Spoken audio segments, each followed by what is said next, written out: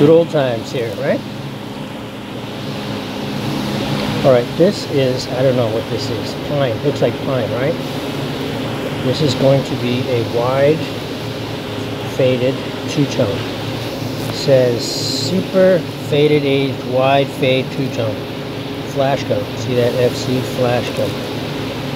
FC flash code. I'll talk about that later.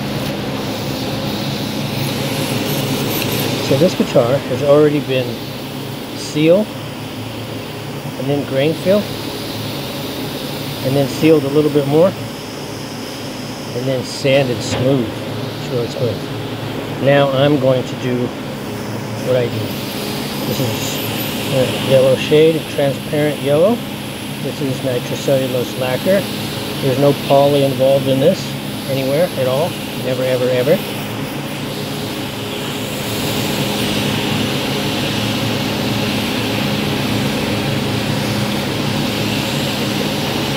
Okay. Yellow shade on the front and on the back. This is the gun I use for that. It's a small DeVilbiss SRI Pro. I don't care for it. Okay, now what I'll do is put clear lacquer on it. It's 50-50 lacquer, thinned down. Guess what? This is an air gun. This is an Italian gun. I use this for lacquer at all times. So I don't put it on heavy when I do this, just sort of a buffer coat.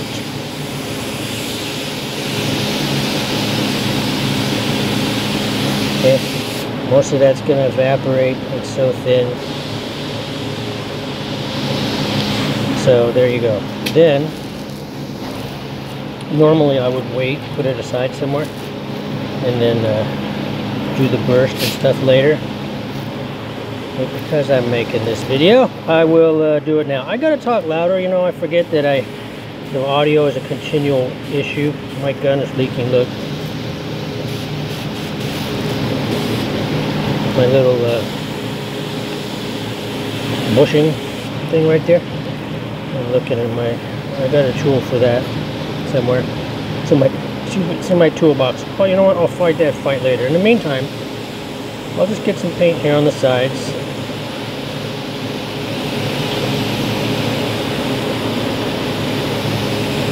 This is another DeVilbiss gun. This one's really old. All these guns are old, except for the Iwatas I have. Okay, this is also a DeVilbiss.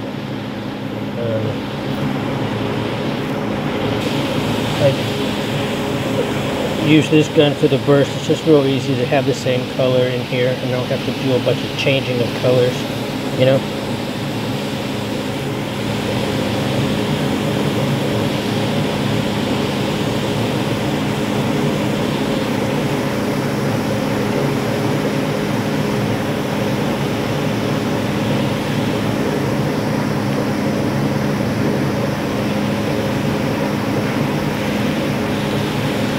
This has a small tip on it, like a 0.8, or maybe it's a 0.9, maybe it's even a 1. I don't know what it is. I don't find that very important, really. You could do this same thing I'm doing here with a larger gun and a bigger tip. Wouldn't matter. You might have to be a little bit more conscious of where all your overspray is going, because it's going to be spitting out a little bit more material. But you could dial that back.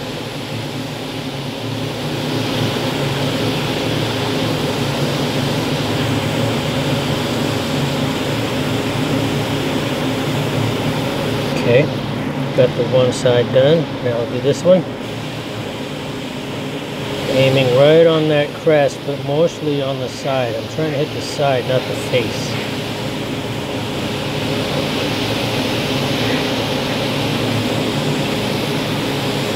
All my overspray shoots off the end into the waterfall. Waterfall captures the overspray. It hits that water, the overspray does, and gets trapped and just falls down into the tank.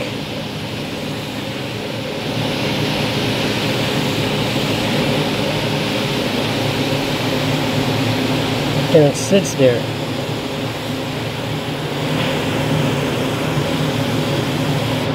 Okay, there we go with that. Yeah, that's a tank right there. That bunch of water. That's a sealed tank. There are pipes underneath that water that, when it's all drained out, you can see.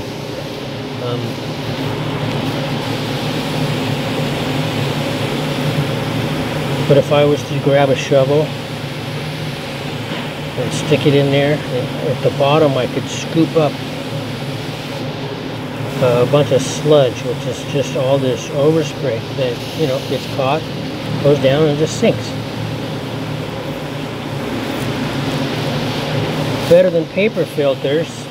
I don't know if it's better, but you know, paper filters get clogged up. You got to change them every, depending on how much you spray. You got to change them a lot because they get clogged up with overspray, and then the booth doesn't draw as well if they're clogged up. No airflow. Okay, so there you go. I've got the sides done. Now this was a super faded aged wide fade two-tone. A little redundant there, but okay. On super faded aged wide two-tones, you just go with a normal burst. You start with a normal burst.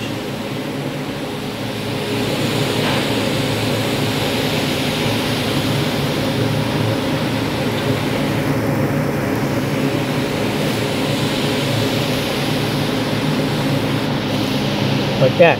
See, this is like one finger's width. Right there. One finger. And that would be about a normal burst. I'll do this side.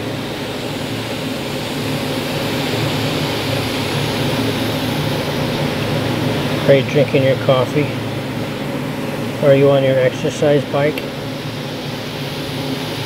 Are you sitting on your couch? What are you doing?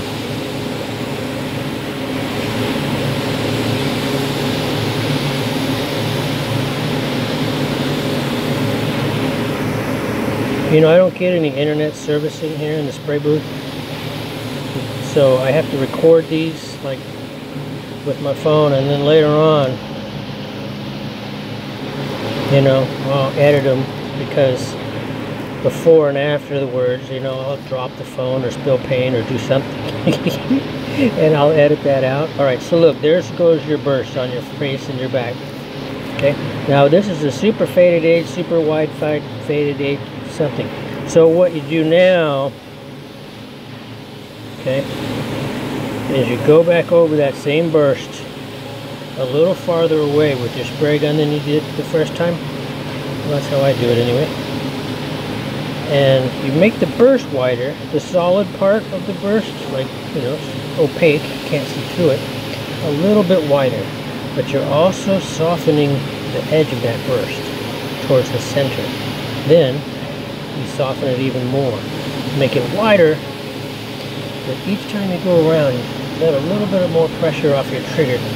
So it's just kind of got that dirty fade to it. You know, maybe some people don't care for it, but you know, that's the order. Somebody wanted this and ordered it. Wide refers to the opaque part. Okay, so that's a wider, the opaque part's wider than normal. But then the fade is this dirty sort of edge that fades in towards the middle. Okay? So you go over the burst, make it just a little bit wider, at the same time softening that burst edge. Okay?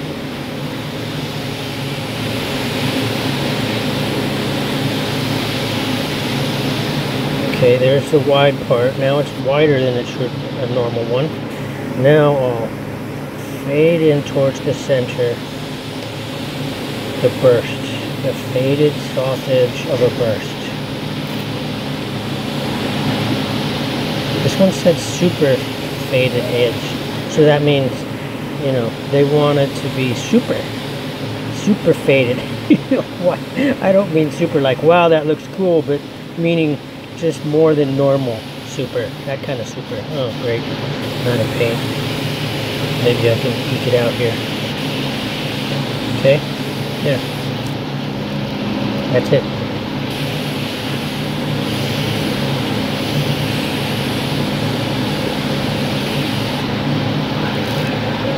How you like that?